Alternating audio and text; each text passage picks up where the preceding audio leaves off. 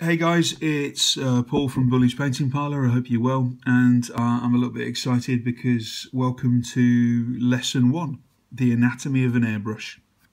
So what you can see before you are three of my inverted commas girls. These are three of my Harder and Steenbeck airbrushes. Before we start looking at these, and I'll remove some of them to avoid the complication in a minute, before we start looking at these airbrushes, what I wanted to do is cover off a couple of pieces of really basic information. So there are two types primarily of airbrushes that you will see all over eBay or the shops or wherever you go to buy them. And apologies if you already know this, but I'm going to approach this entire video series as the viewers don't. So you will see airbrushes advertised as single action or dual action airbrushes. What's the difference? It's really very simple. A single action airbrush, when the trigger is pulled, which is this piece up here, produces paint and air. A dual action airbrush allows the user to produce either air or paint and air. And that sounds really pretty basic, but it makes a massive difference in terms of the level of work that you can do with an airbrush. Now, you can, for very basic work with modelling, use a single action airbrush. What it doesn't allow you to do is regulate the airflow via trigger pressure that is forcing the paint out, and therefore it's a bit limited when we're working with something as fine as we are in terms of miniatures. So again, all of my recommendations are purely my own personal recommendations, but if you're going to own an airbrush, you're going to buy an airbrush and you're going to use an airbrush, you want to be using a dual action airbrush. And we'll go through dual action airbrushes now. I'm not going to cover off single action airbrushes because I don't recommend you use them for miniatures. So all of mine are dual action airbrushes, and we're going to learn everything about them from start to finish. So first off, before we go into too much more detail, there are numerous airbrush brands out there, and if you look on eBay you will find numerous cheap airbrushes made all over the world, and you'll find airbrushes starting from as little as £6 or £7 and running up to eye-watering sort of £250–300 mark. The price tag of the airbrush does not necessarily mean the quality of the airbrush to the user. I know that's ridiculous, but it is true. However, it's my assertion that instead of starting cheap and learning, in inverted commas, how to use an airbrush, you're better off investing a little bit of money initially, and with videos like this, learning how to use that airbrush productively, you can do it really quickly. I can take a novice student from having never touched an airbrush to be able to glaze paint and blend and do all sorts of things, including strip and clean an airbrush, within 1 8-hour lesson. So I don't think you need weeks or months of working with a cheaper airbrush to be able to do it. So when you're buying an airbrush, the primary brands are Iwata, Badger and Harder and Steenbeck. I've used them all, and my honest advice is that Harder and Steenbeck, a German company, make the best airbrushes in the world, bar none. I own 4 of them, and I own 4 of them because they are simply fantastic. They are fantastic because the quality of the engineering is typically German, and is phenomenal. The machinery of the airbrush is brilliant, and more importantly of all, they are idiot proof. The Harder and Steenbeck airbrushes are the Kalashnikov AK-47 of the airbrush world. I am pretty sure you could throw them in the ground for 6 months, take them out and use them. They strip down in a particularly commonsensical way.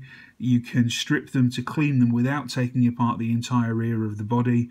They are a dream to work with. If you are a brand new novice airbrusher, for the love of God, spend a little bit extra money and buy yourself a Harder and Steenbeck airbrush.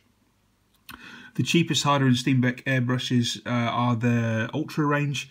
They use exactly the same technology as all of the others. They are just a little bit less refined, but for a novice, and Harder and Steenbeck Ultra can provide excellent results. I would personally recommend that you spend a little bit more money, 140, 130, 120 quid if you can find them on eBay or wherever, and you buy yourself a middle of the road Harder and Steenbeck airbrush, which would be one of these, which is an Evolution. Now mine's got some mods and stuff on it, or this is one of my 2 Evolutions. But Evolutions are an incredible airbrush, and the Evolution Silverline in particular is a beautiful airbrush. So let's look at the myth and the noise around airbrushes and all the coatings and everything that you see and you hear about. So airbrushes come with a variety of nozzle sizes. So when you're looking at them on eBay or on a website, you will see it states next to it with a 0.2 or a 0.3 or a 4 or a 6 or whatever size needle. And the larger the point decibel, the larger the size needle, and the larger the size needle, the more paint that it will chuck out of its aperture. And if we go back to the fact that this is primarily based and aimed at a miniature painting audience, why the hell would you go big? So as a miniature painter, you do not need anything bigger than a 0.3. You should be using a 0.2 needle, and if anything, if you can afford to justify the little bit extra money, you should be using a 0.15 needle. So a 0.15 needle is the smallest and thinnest needle that you can get on an airbrush. And I use 0.15s for anything from tanks and demons right the way through to dragons and castles. So the size of a finer airbrush is irrelevant. People shy away from finer needles because they clog easier, and they clog easier because the person using the airbrush doesn't know how to stop it from clogging and how to clean it, which hopefully we should cover off in this series, and therefore removing that entire concern from any users.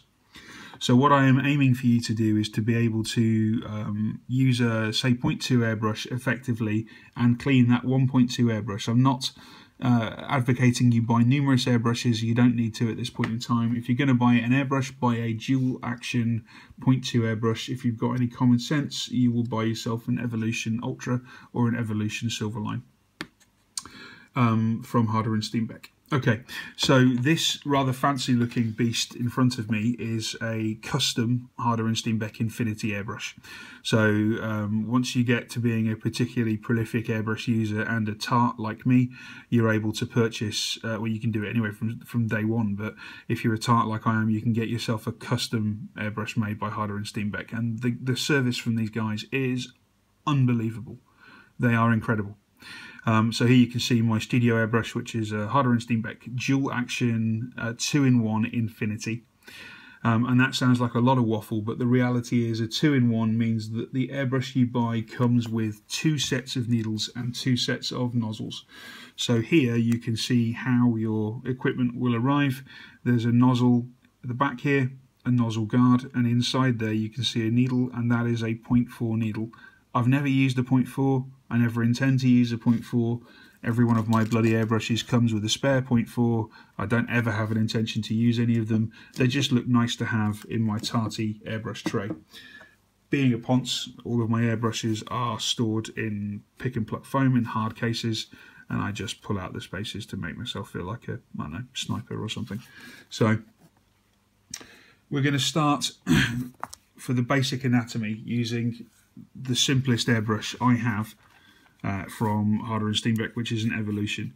And before we do that, I'm going to return it to factory spec, because on the back of this Evolution there is a modification which I've added. So let me just put this factory spec back on.